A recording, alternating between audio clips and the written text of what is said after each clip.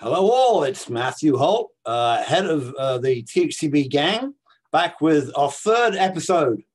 Really looking forward to today's edition. It is April the 2nd, day something, maybe day 40, 14, 15, 18, 22, since we've got really panicked about COVID-19. And we know a lot more now than we did last week about what the impact is going to be on the healthcare system, both in the system on the ground and the politics and policy of it. So with that, I'm going to introduce the gang. I'll just tell you quickly who's coming up. You can see him on the screen here. Hopefully on my left, I can ever tell where I showed up. I have Grace Cordovano, patient advocate, and from, well, she'll explain more about what she does about unlocking healthcare. Kim Bellard, former editor of, actually, I'm not going to say regular contributor to THCB. I'm going to be up on that. Okay, new to the gang is Dan O'Neill, who is long history in health tech, but these days an RWF fellow. I'm not quite sure what that means. And then we get to some old lags. Michael Millinson from Health Quality Advisors, regular contributor to THCB. Vince Karatis and Deb McGraw, who one a consultant, one now a pushy entrepreneur, who used to be government. I say used to be government bureaucrat, now pushy entrepreneur at Citizen, where she is chief regulatory officer. And they are the two who write the series about privacy on healthcare, on the healthcare THCB. And finally, Brian Clapper, all the way from Charlotte, North Carolina, employer guy, plus a bunch of other stuff. All right. So I've asked everyone to start off with, and I want to start with you, Grace. What this week have you noticed that's really caught your eye in terms of health and healthcare? Ooh, I got two good ones for you. So, not sure you're allowed to. Start with the first and we'll go on. Okay, wait. So they're related. So as an advocate, I'm working with patients who are in the hospital and their families are trying to triage and manage all this COVID, really earth-shattering situations. It came out that in situations, so again, I'm in New Jersey, so New York, hotspot areas. What happens if they run out of equipment, supplies, ventilators, and doctors need to ration care or make tough decisions? Concerns have come out from patients and their families. I want to make a decision about what happens to me. So who should be making those decisions, and what kind of digital technology can we offer to people who are socially isolating when they have to make a decision? What hospital do they go to? Are the ERs overwhelmed, or where are they on supplies, as well as the importance of advanced directives? All right, so it's where should you be going? And what would you know about that? All right, Kim. I think it's become more clear that we're worried about overutilizing the healthcare system with capacity, and we're pouring federal money into it. And yet large parts of the healthcare system are also worried about going bankrupt. So it seems like we're getting way too much use and yet way too little revenue. So there's the real dichotomy in some sense. Yeah, we had a piece on TCB this week from Jeff Livingston in Texas talking about running a private practice as a physician. Dan, what have you spotted this week that's new and different? Yeah, I'm certainly focused on the same question that Kim flagged, which is the question of short-term cash flow versus long-term revenue for the healthcare provider space.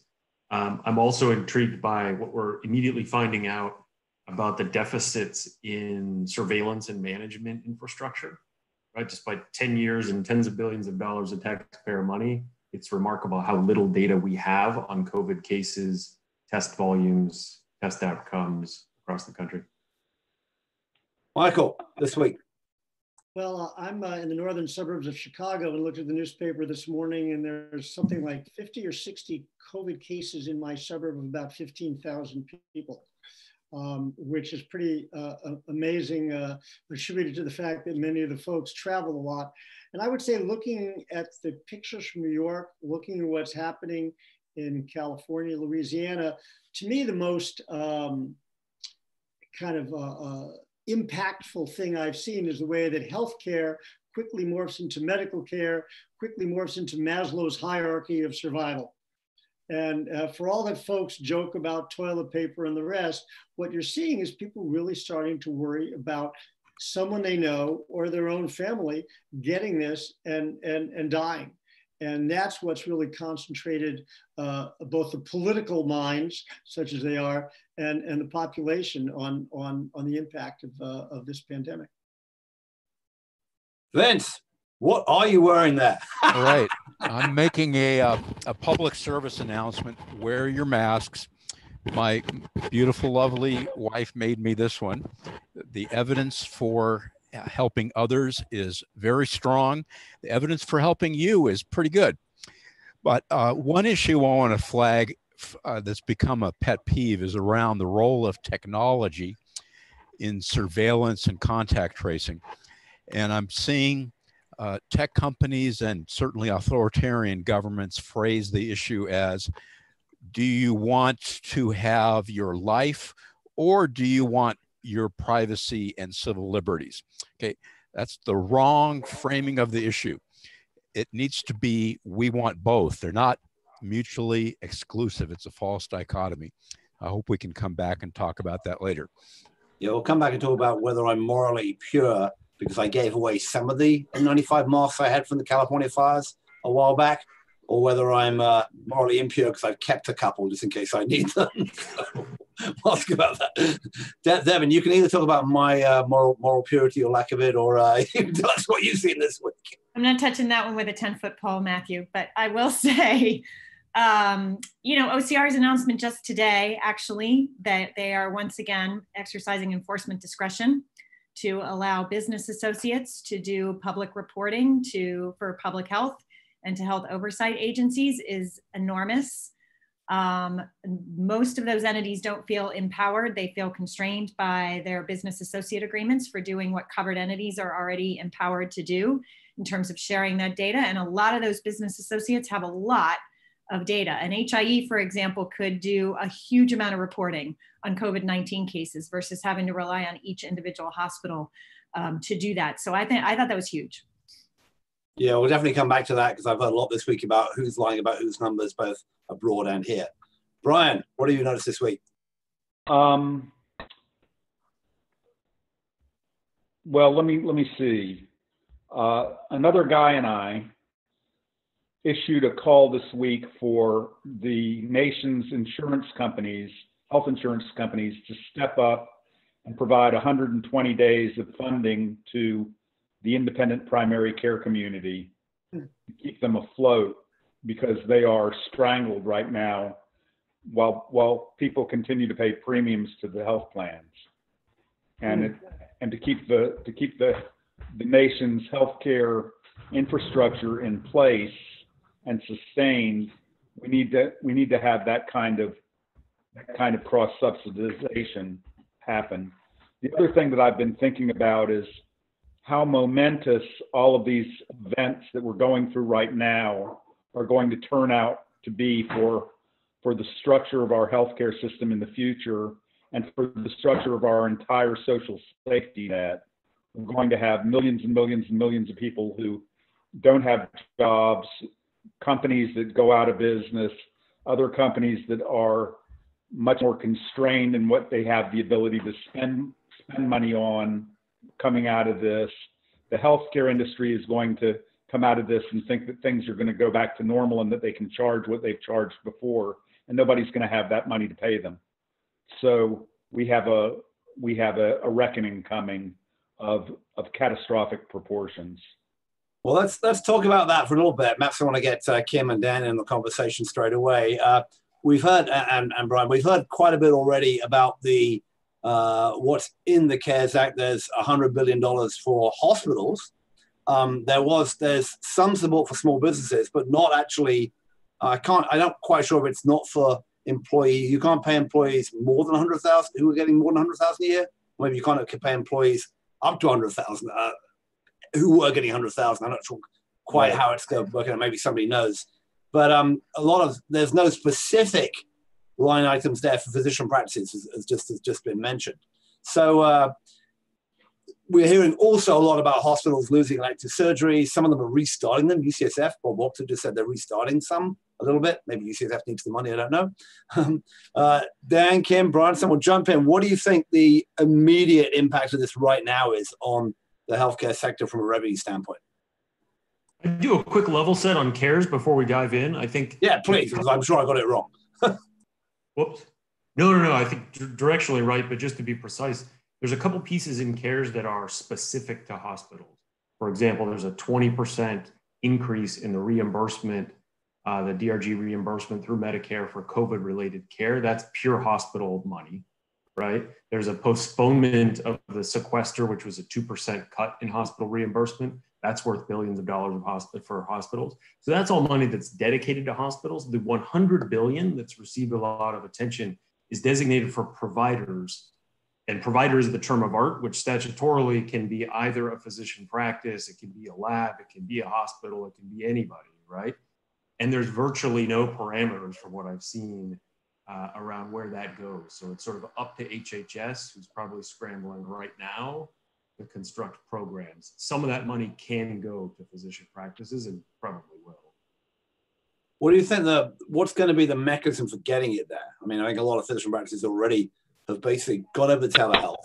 By the way, that's another thing. So the telehealth apparently is now being reimbursed, at least for Medicare, I believe, at the same rate as it was as a normal office visit. But what's the sense? Has anyone got a sense about what the mechanisms for doing this? And, you know, can the average physician practice, which already doesn't get paid for like 60, 90, 120 days, you know, by the insurers for the stuff that actually does and on a fee-for-service basis, can they sustain this anyway? What do you think is going to happen in the next little bit? Kim, do you want to weigh in? I don't want Kim, do you want to weigh in on that? I don't know how it's going to work. I mean, I think it's sort of like with the small business loans and some of the unemployment things, the mechanisms for these are to be determined. And I think Treasury told the House today that some checks are going to take like 20 weeks or 10 weeks to get to people. So it's easy for them to pass these things, but getting the mechanics in place to do that, if it's not coming through the normal payment mechanisms, I don't know what the mechanisms would do. Our practice is going to have to apply for these things the way that small businesses are. I don't know, and our physician's going to have time to do that. It's really interesting that I think the independent guys are ones in most trouble because the people that are associated with hospitals, it's easier to go to one hospital and give them some money and let them figure out how to divvy it up among the various people. But the people that are not affiliated with a larger entity, they may not have the infrastructure or the wherewithal or the know-how to know where to get to the money. There is a quick path, just in case we have anybody watching who's trying to figure this out for small practice. So there's an existing program at CMS that they normally use in the context of hurricanes and the sort of things that can shut down care for a short period of time, where a practice can file a report on, and they get advance payments for several months. And that money flows through the existing MACs, the existing ACH information that they already have to pay Medicare claims, and can arrive within days or weeks at worst. Well, and so that's a working capital solve where a physician practice can very quickly draw all the Medicare money that would otherwise get paid over through the end of the summer, really. I think it's do the intermediaries make those payments? Because CMS doesn't really do any payments. The MACs, the Medicare Administrative Contractors, the regional MACs that handle both claims processing and payments, that's technically where the money flows, but it uses existing wiring. So I'd like to offer a thought here. So this morning I watched a webinar put on by the advisory board.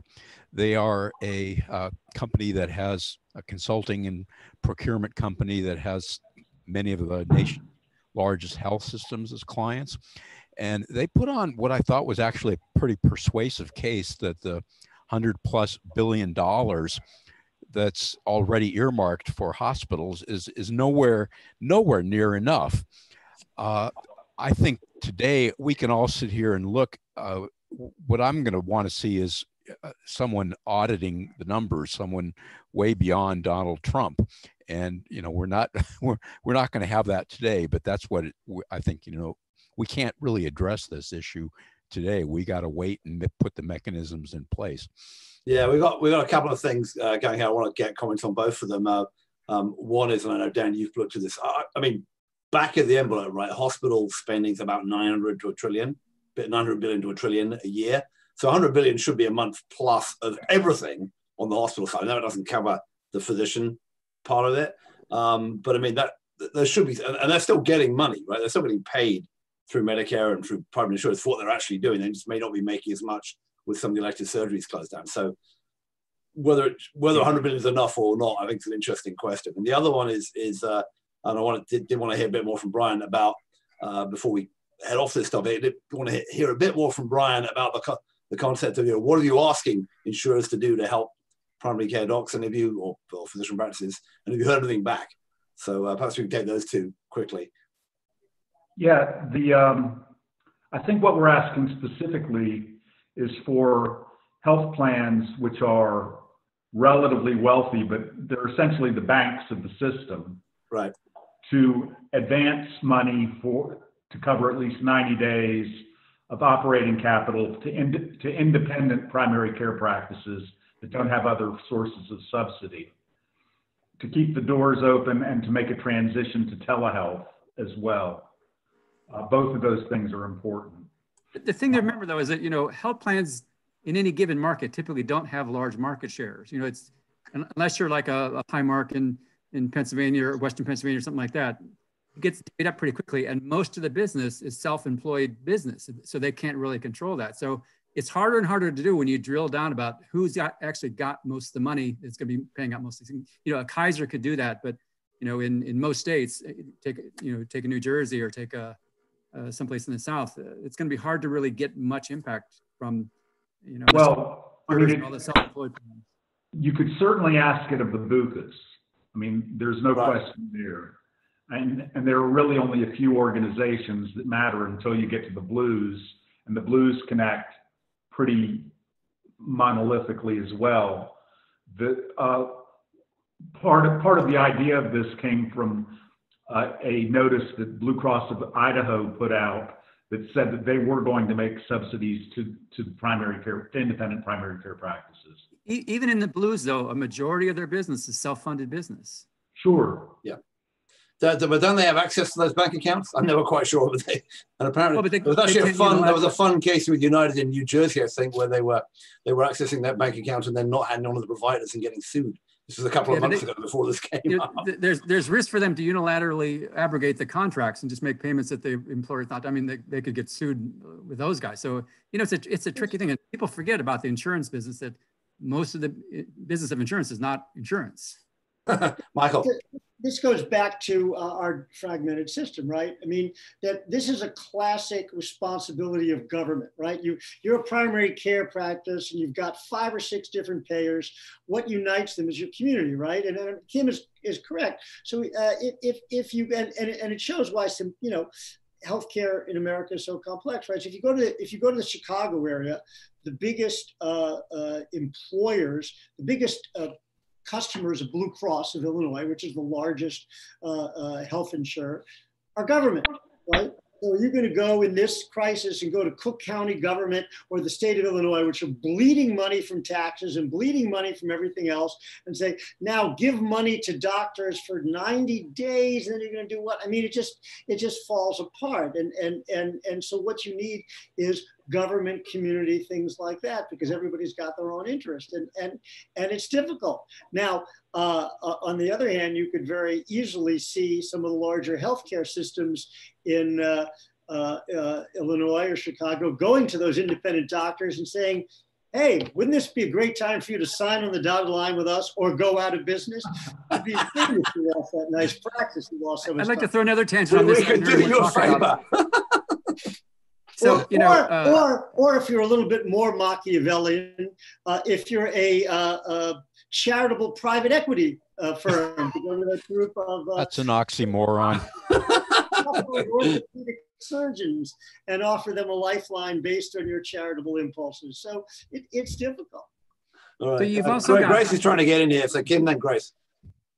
So I want to just flip it also to the patient side. There was an announcement by Humana and Cigna that they're going to be waiving all consumer costs that are related to COVID, co-insurance deductibles, admissions, which is interesting because you're starting to see on Twitter some of the first wave of patients who are hospitalized that are getting their bills now.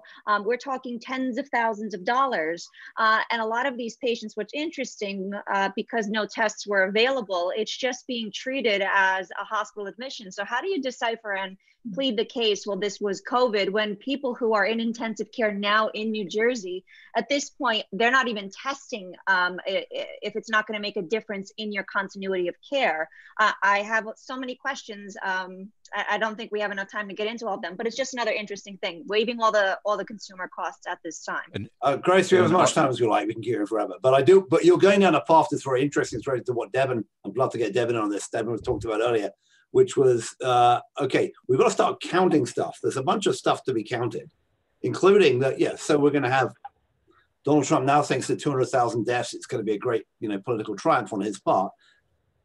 How you record those deaths and what those people die of, or are they going to die anyway, has been like sort of, there's been a bunch of not I would say fringe, but a bunch of infectious disease specialists who've been saying, including the guy in France, this isn't this big a deal because these people are all going to die anyway, right? Which is pretty callous stuff, but you're kind of hearing that. But when it comes down to the nitty gritty, how are we actually going to count this stuff?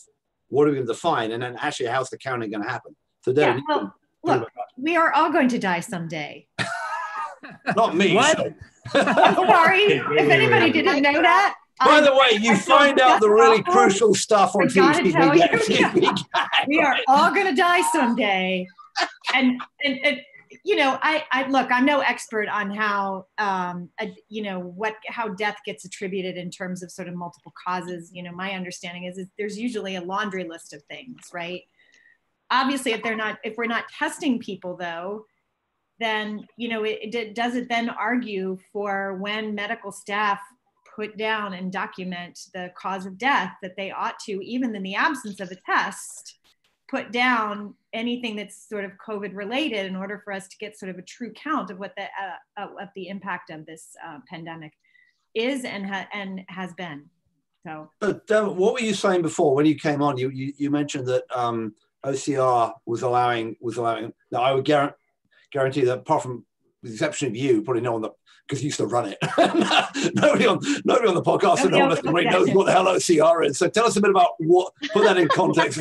Sorry, not trying to be offensive. But. Yeah, I mean, this is related to the issue of counting and sort of getting a complete understanding of where we are with this pandemic, which is, hospitals mostly do public health reporting to to the CDC and to their local health department regarding COVID-related measures. Dan mentioned earlier that we don't have great interoperability to facilitate a lot of this data reporting, even though we sunk a lot of money into it. But a lot of the HIEs, the health information exchanges, the EHR networks built by Cerner, by Epic, et cetera, like they now have access to a lot of data and could facilitate the reporting of that data, but they're business associates under HIPAA. So for a lot of them, whether they can actually make those reports, even though HIPAA allows covered entities to make those reports, whether they could or not was dependent on whether their business associate agreements allowed them to do so. And I don't know that a lot of people had the foresight to think, we want HIEs to be doing public health reporting. We want them to be, reporting on, how many cases of X, Y, and Z are going on. So I suspect there's been a lot of business associate agreements out there that either were silent on this issue or said, no, like here's your swim lane. Here's what you're allowed to do with this data that I'm giving you. And so essentially what OCR said is enforcement discretion. If you want to report, we're going to let you report, and we're not going to come after you for violating your business associate agreement. You do need to let your covered entity customers know you're doing it, number one, and you need to be doing it in a secure way per the HIPAA security rule. So that's what they said. Will we be seeing Ascension, which now has given 50 million or up to 50 million identifiable patient records to Google? Will we see Google making these it will be up to Google, because it's not a mandate for Google to report that data, and really depends on what kind of data they're collecting from Ascension about whether it's relevant for this particular type of reporting that they're talking about. And I assume also in that they're a business associate.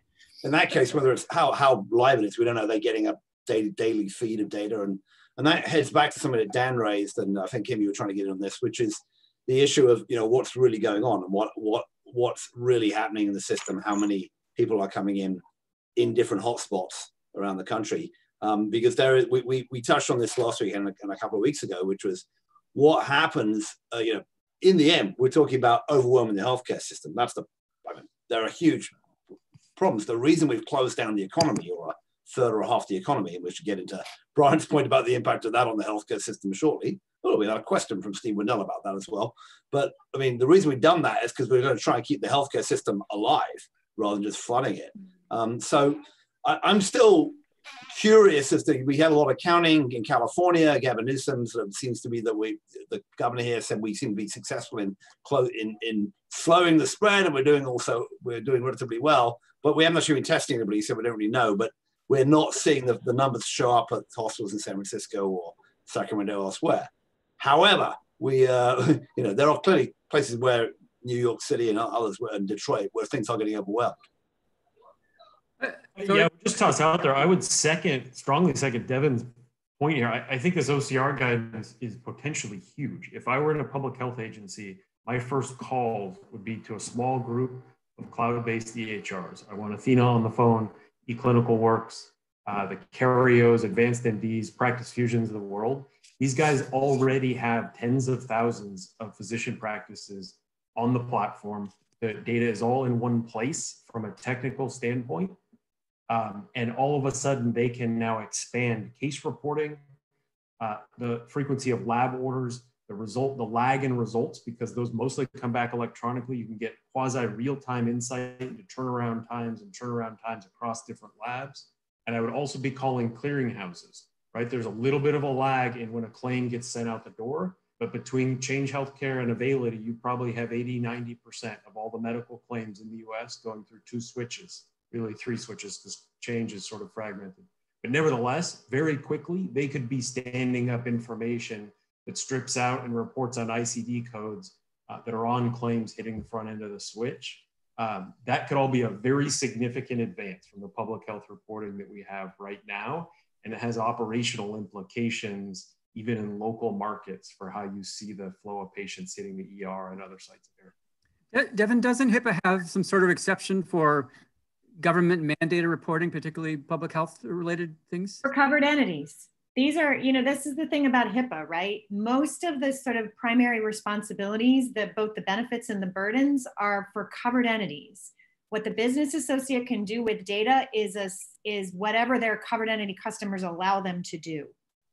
So a lot of times those agreements constrain much more carefully that they have this kind of derivative status, where they can't do all the things that HIPAA allows a covered entity to do unless their business associate agreement says they can. And in the case of public health and healthcare oversight reporting today, OCR said, don't worry about your business associate agreements. For the period of this national emergency, if you want to participate in reporting, do it securely, let your customers know you're doing it.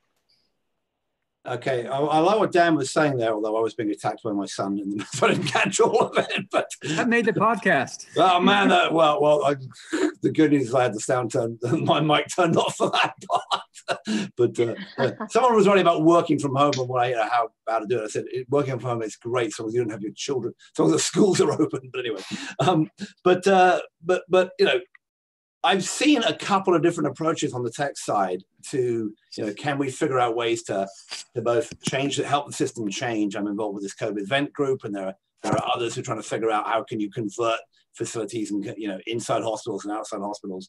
Can you do more at home? Can you do more testing at home or whatever? Can you do testing in parking lots? But there doesn't seem to be, quite the same effort that probably needs to be, is to figure out where all the stuff that we need is, which presumably is part of what is in this, you said it's in Availity or is in Change Healthcare or is elsewhere. And that obviously starts with empty beds, ventilators, staff, there's a whole bunch of things, and then supplies. And as Grace, I think you pointed out early on, where the hell are the supplies? I think the most earth-shattering thing, the thing that broke me and drove me to tears this week. So I had mentioned I'm working on a volunteer initiative sourcing crowdfunding and using that crowdfunding money to source masks, surgical supplies, and all different types of personal protective equipment for hospitals that have little to none on the front lines and in hotspot areas. There was a Forbes article that reported on the fact that we still are manufacturing and have massive supplies of masks and equipment that are still being actively sold and exported to foreign countries. My mind was blown because we as volunteers are piecemealing 100 masks here, 100 gowns there, 1,000 N95 masks, and trying to ship them and clear them through customs from China and Singapore. And I'm looking at this and how could this be? Even in New Jersey, my home state, the report said, I believe there were 43 million masks on the ground in New Jersey that were available for sale. And here I am in New Jersey, excited that we got 100 or 1,000 masks. It's mind blowing. Yeah, and in World War II, Harry Truman ran a presidential commission where he went around and stopped people profiteering. And maybe we were at war. There's trouble with that. Anyway, Kim, Dan, Michael, you're all trying to get in. So one thing I haven't seen people talk about is that, so they're building hospitals in New York and other places. In Ohio, I know they're talking about, creating hospital regions so that they can direct patients to particular places. I'm wondering, so whose networks are those in? So who's paying for the care at the Javits Center and at what payment rates? If I'm sent to a COVID hospital that's out of my network for my normal health insurance plan, am I going to be billed out of network? I've not seen any discussion of this, and it's going to create lots of out-of-pocket expenses for patients unless somebody really says, no, we're just going to do Medicare rates or something like that, and you're going to accept it as payment in full. Or unless someone makes a declaration like that, we're going to come in for a lot of big surprises. Yeah, I wonder who is running the Javits Center Hospital. I mean, what's the entity? The Army, I think. The Army? Yeah. Michael? So I think one of the questions that hovers over this when we talk about the mask and talk about a lot of other things is the extent to which we're going to have social solidarity improve or not. A lot of us, when the Affordable Care Act passed, thought that would bring in everybody from all over the country. And we were shown very clearly that just because a particular piece of legislation, say, might be giving benefits to rural white people did not mean that they were not believing that the benefits were going to urban Black people and voting accordingly, right? And so or other rural Black people. If you read articles from Kentucky that Sarah Cliff wrote. Right. I actually wrote a piece in the 2012 election about why Obamacare was good for white people, and Forbes took it down as being racist.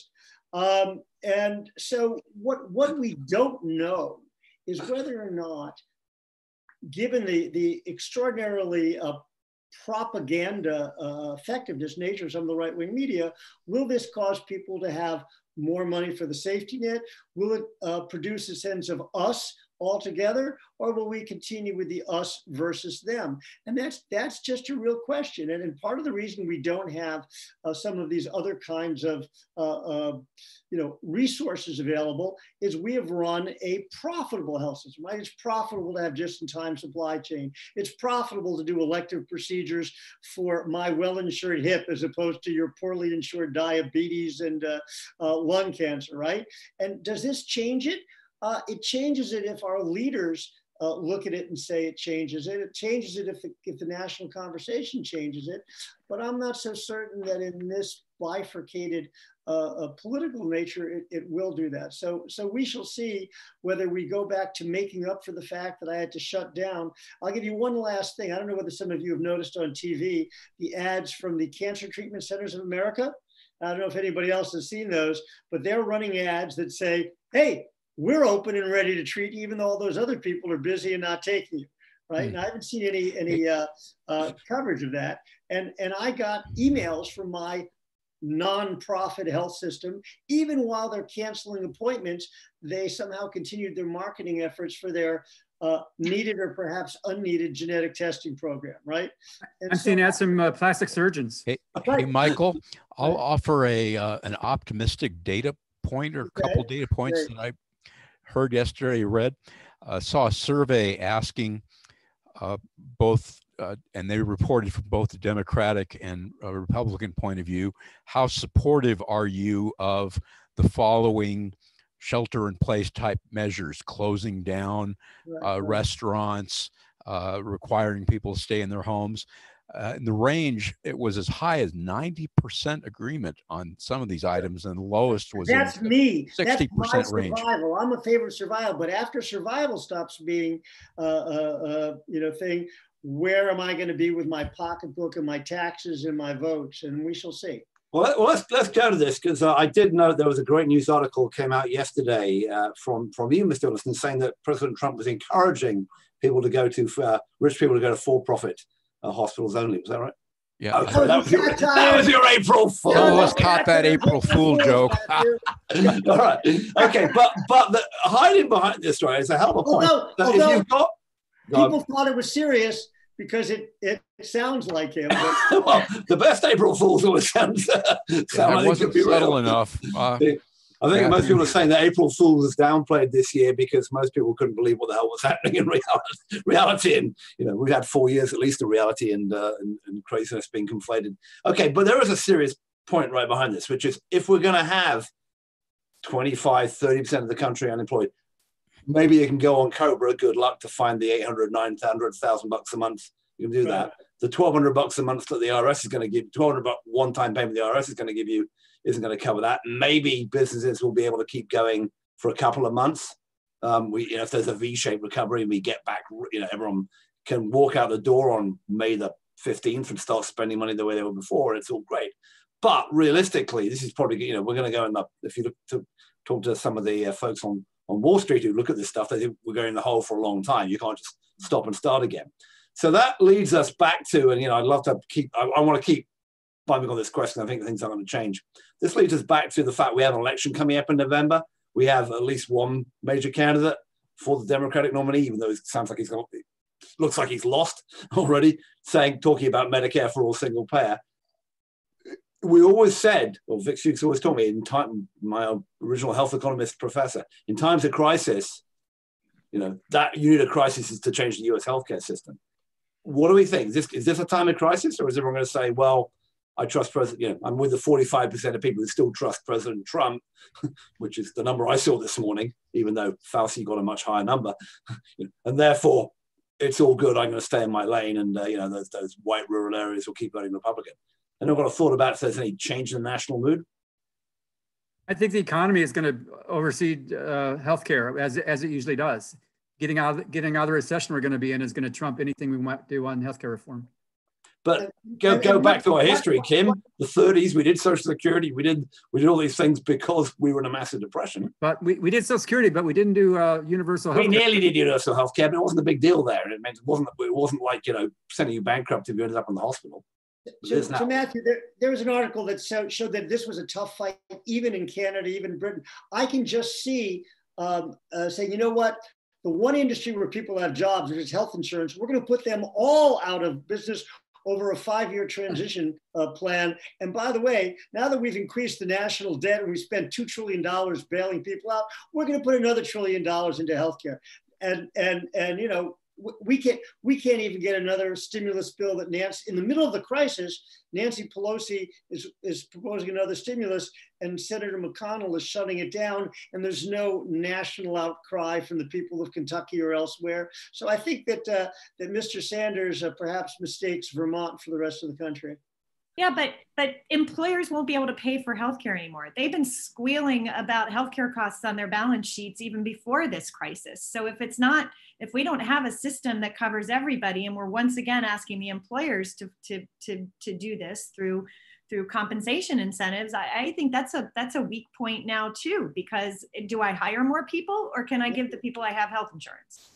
Well, right now you're laying people off, right? So there are waves of the economy which are just going to shut down and all the services businesses around that. And I think, I want to see what this plays out of next, in the polling and in the public mood, plays out as people, go into month 2, month 3 of, from full employment, is it 25%, 30%? No one knows what the unemployment is. And it's not just going to be, poor people in service industries, bunch of startups and tech companies going to be shedding people as well. I think there's a lot to be done here. But as usual, Brian, we unmute yourself, Brian, and talk. I think that people are going to be a lot more frantic in 6 months, 8 months than they are now, and that's going to drive a lot.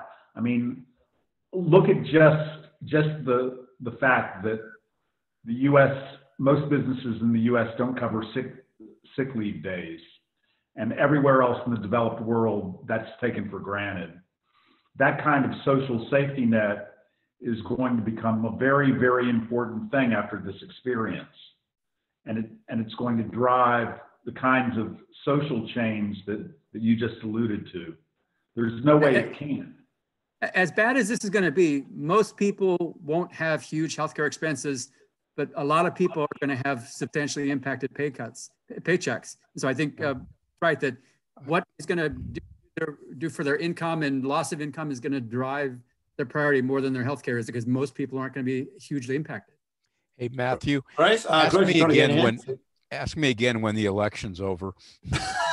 We'll ask Vince who won the election after the results in. That's a good gambler. Grace, you're trying to get in. I have to disagree because I need to pull everybody back. There's millions of people who are living with multiple comorbidities, chronic illness, diabetes, cancer, who rely on their health care, who are barely affording insulin and targeted therapies and their regular out-of-pocket costs for their care, who have lost their jobs, who have gone from a 2-salary to a single salary or a no salary home. It's catastrophic. And how do you connect those patients to the care that they need now? Forget the election. I'm talking right now. We're connecting people to whatever financial assistance. People are crowdsourcing medications that they might have laying on shelves. It's a disaster. If you're already not well. I'm not saying it's not a problem, but it's always been a problem. Healthcare has been hugely a disaster for it's that 20% or 5% that have all the expenses. It's always been a problem for them, and people just have chosen to say, I don't care because that's not me. That's why we have universal healthcare coverage. Yeah, but I'm wondering that works. We're layering this on, and I love everyone in the group to chime in. We're layering this on 10 years of we were told we were solving the Affordable Care Act for people who had pre-existing conditions used by insurance. Then it turned out that insurance didn't really, had massive co-pays and deductibles come along with it. I mean, clearly better. There were some subsidies. The subsidies don't go very far. They don't cover you on Medicaid for half the states, the red states, because they didn't expand Medicaid. And now that was taken as an excuse by everyone in the system, particularly on the provider side and the pharma side, to ramp up pricing to these incredible levels and to get into the bullshit that we've seen with the balanced, with the surprise billing and all that kind of stuff. So people weren't happy before this. You add another 15, 20%, 30% kicked off their employer health insurance if they had it. I'm kind of more on the Brian side, but it may not happen. There are some projections, I think in California said that they think health insurance premiums are going to spike 40% next year. Health plans don't seem to be particularly worried about all this. That's exactly what I've read. An article in the Wall Street Journal last week. Expect your premium to go up 40% next year. I spoke to someone. I saw it. They said, on the one hand, you're having the COVID-19. On the other hand, all these elective procedures that they pay for aren't happening. So from the health insurer's point of view, your population had 5% who were sick, but all those people who are going to get hip replacements or other things aren't getting that. So from their point of view, it may not be such an expense. Michael, that's going to be a pent-up demand over the next 18 months. Right.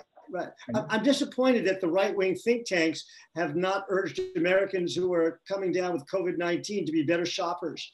Hang on. No, Grace, aren't you already doing that? Aren't you trying to get them to shop to the right hospital with the right quality? Quality being denoted by if they got the right equipment. You should be shopping for the best deal on your. I'm sure Seema is watching this podcast, so who knows? Everyone's shopping right now. People are dying. I'm being facetious, Grace.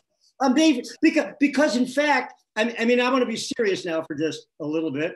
The fact that you put in a $1,500 deductible for emergency room visits in regular insurance policies was never anything that could be defended as shopping. It was punitive. It was cost shifting. It was defended as shopping. It was ridiculous. And what this 1,500 try 8,000. Yeah, it's been a long time since that $1,500 deductible. Is that consumerist rhetoric is often divorced from reality by people who really don't care about reality. Well, I was saying grocery shopping because you have a new quality measure. Do they have the protective equipment or not? Right? Can they give you a mask when you go in? So if you think about it, everyone's sitting home. for weeks now. This is week 3 of homeschooling for us. Some places have been sheltering in for a little bit longer than that. But think about the anxiety as you're watching the reports and you're hearing the pleas for additional equipment from government leadership, our governments and our mayors. And you look at your local hospitals, how do you know as a patient where it's a hot mess express and you should not go near there? We had 4 hospitals close and not close, but not accept new patients in the emergency room temporarily. They said they're not in a state of crisis. They're just overwhelmed and they're going to divert. So what does that mean for a patient if you're diverting? Again, out-of-pocket costs, what does that look like? How cool would it be if we had a tool that would allow us to look, and if my mom called me or if my friend called me and said, hey, I'm having shortness of breath, I think I need to go to the ER. I did the telemedicine consult. They said, get to the ER. If I could just look up and at least have a rough idea of what I'm walking into. It's not a lack of technology. It's a matter of why we're not doing it. So do we not want to cause hysteria? Do we not want to show what kinds of gaps we have in care? I think we could easily get some type of a system up there, but why aren't we doing it? That's the interesting conversation. There was an article in the Times yesterday about, some places you have a hard time getting tests, and when you get them, you have to wait 10 days for results. Other places you can get a result later. Why don't consumers know this? Why aren't they being steered to places that have the most easily, quickest available tests in their area? Because Dan hasn't built the system we talked about earlier, right? I'm going to speak a little out of character here. I see the hospitals just overwhelmed with caring for people right now. I wouldn't be expecting any new price lists. Well, I mean, there is actually, I would like to get Dan on that. I mean, Dan, you talked about building a system where you could report on some of these things. There is a bunch of stuff going on, right? There's a company called Audacious Inquiry, which is trying to build a technology-based system to try to report out some of this stuff and try to sort of figure out from ADT systems which beds are available. A number of other, I know Palantir which is the sort of the half healthcare, half spy CIA, tech company that Peter Thiel started. They're doing some stuff to try to help a bunch of different health systems across the world look at supply and demand and chain. But I mean, it seems to me that it's still very much, the governor of New York saying, we think we need more ventilators, and where are they? We don't have a really in tune defense wartime type supply system. So I mean, Dan, you talked about how it might be put together. What's your guess on whether we're going to get one and how long it will take? You mean for public health reporting? Well, I mean public health reporting, but in that public health reporting, aren't we going to be talking about equipment and other stuff? Yeah, my sense of this is, given the timelines that we're trying to work with, you don't want to try to solve everything, and you don't want to try to solve really tough stuff, and you want to try to build from what we already have. There are already several syndromic surveillance systems that are out there. There's electronic lab reporting, there's reporting from the ED, there's case reporting. It's all flawed and incomplete, but some of the rails are laid. And so given that we're going to need to make some decisions about when we can relax social distancing in particular areas, for example, within 30 to 60 days, it's not the time to run the sort of Iowa caucus play and invent a new app that's going to solve everything. It's the time to use the stuff that's on the shelf and just needs an improvement. And so we can build from some of those existing systems that the CDC started laying down after 9/11 for sort of bioterror surveillance. Some of which are already plugged into 60, 70% of EDs, for example. We can use the lab reporting that we already built out during the meaningful use era. We're already at the 50, 60 yard line, just to mix up my metaphors here. And we're a lot closer to get something that'll be 80, 90% good enough so that we can make decisions in a lot of markets. We need to get Dan and Devin working on this thing. Yeah, well, they have time after this call. They can get it. No one cares about getting back. Give us a couple of hours. We'll get back to you. I have another comment I'm going to add to Devin or someone's to-do list. So I have an interesting thing that came up. So once a patient is in ICU and is sedated and on a respirator, on a ventilator, what the families are not allowed in the hospital, are not allowed at the bedside, which is extremely traumatic. So people are messaging and text messaging their loved one. So usually when you're in the hospital, your loved one can be set with the phone on the bedside. But what's happening is people are literally dying, and this is not a new thing, with messages that are not read. But because of the unique circumstances here where you're not allowed to have interaction, patients and their families are asking, can someone read my messages to my loved one, even if they're sedated? Can someone relay that? And I was asking Devin, how do you even begin to do this? What are the privacy complications? Because it sounds like something so powerful, but how do we operationalize that, or can we? Yeah, I mean, this is one of those situations where somebody will come up and say, HIPAA won't allow them to do that. And at that point, I will explode. Because what's happening. That's what's happening. Was people are saying, well, there is an administrative, and there's a workflow and a burden thing. I mean, do doctors and nurses, don't they already have enough on their plate? But I mean, yeah, I mean, it's one thing to tell people they're required to do it. It's another thing to reassure a nurse who wants to be able to read those messages at the bedside that there are no HIPAA obstacles to her doing so. And there are none. I mean, you're basically reading the patient's information to the patient. So it really shouldn't be a problem. There might be other issues around, cell phones, but I wouldn't say it's a forced issue. People are busy, but if somebody takes it, the goodness of their heart says, wow, this patient is dying, their family would really like for them to hear these things, and they want to, and they can access that data, it's not locked, then go for it. There's no HIPAA obstacle there. Grace, are they being treated differently than they would with other infectious diseases? Has that happened before? Or before? I don't think, I personally have never witnessed this where, so I work mostly in the cancer space, and there are cardiology and other issues, but I haven't seen this where you're not allowed at all, even at end of life. I have seen people FaceTiming with their loved ones to say goodbye. Literally no inside contact with any family member. Nurses and doctors are holding the patient's hand in some cases as people die from COVID. So I'm looking for simple solutions again. How can we bridge this gap? Because it right away is a HIPAA and privacy thing.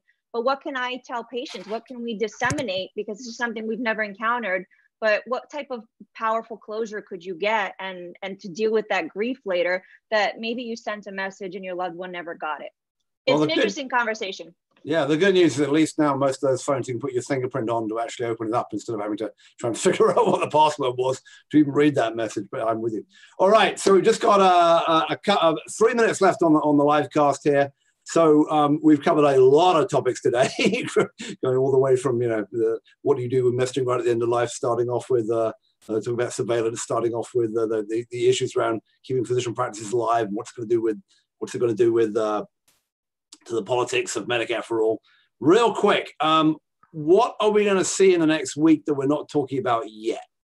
And I just want a couple of words from everyone I want to start with, because he brought his mask, and that was his this week is Vince. I'll start with you. Yeah, so the issue I'm flagging is now we're beginning to see tests available, and we're beginning to see masks and ventilators. And my what I think we're going to see in the next week is the politicization of where do these go. And there really is hard to make a scientific answer. I saw Vice President Pence making a pitch that they go to southern states as a preventive measure. Not Michigan, right? Thanks. Kim, what are we going to see next week? I think we're going to be seeing a lot of mini New Yorks, and that's going to open a lot of people's eyes, particularly in some of the red states. Michael. I agree with Kim. I think that as things get bad, because we have leaders who are not very good at social solidarity and drive people apart instead, that we're going to have a lot of rancor and angst until we are able to pull together. Devin, your forecast for the next week? Oh God, those all maybe a little bit more on how we're going to prepare to actually have an election in November. Brian, next week, what are we going to talk about? I'm worried about, among other things, the system melting down and the long-term geopolitical implications of countries in Asia pulling this off so well comparatively, and us running around like chickens with our heads cut off, and what that actually means for the future. Taiwan has a good single-payer system invented by Americans, but go on, Dan. for the next week. We're going to see a trickle of more stories about hospitals and physician practices groups laying off workers, and they'll be sort of overinterpreted as a collapse in revenue and a disaster for the healthcare system. And then a few weeks later, hospitals are going to have more reimbursable patients than they know what to do with. And by the end of the year, revenue will be up, not down. Grace, you'll get some. I'm hoping we hear more about antibody tests. We know that there's asymptomatic carriers of this infection and virus, and people may have had no symptoms and have had it and have antibodies. I believe United Biomedical is currently doing a local test in San Miguel County in Colorado, testing their technology, which I believe was tested overseas and is pretty reliable. I'm hoping to see more of that information so we can see how we can all start safely, perhaps getting back out there with antibodies. Okay, the last one, my contribution to this, I think we're going to hear a lot more in the next week about now that people are going to be treated at home and try to get them out of the emergency room. We're going to be doing a lot more thinking about how we're going to do surveillance and measurement and more of this remote patient monitoring at home and try to figure out people's SAT levels so that they don't get to the ER before they need to. And who's going to be in charge of that? Because we don't really have a proper home care system in this country, and maybe we're going to invent one in the next couple of weeks. We'll see. All right, we have got to the end of our 55 minutes. I'm trying to keep these under an hour each time. I want to really thank everyone who came on, and we'll put the list up. Everyone's faces will disappear. But this has been the 3rd episode of THCB Gang, and you can find the people. Sorry, if you can share the, here we go. You should be able to see it now. You can find the people on Twitter. They're all very active and all a great follow. I want to thank Kim Ballard, Grace Cordovano, Brian Clapper, Vince Corredis, Devin McGraw at Health Privacy with her OCR background. We don't talk a lot about the OCR enough these days.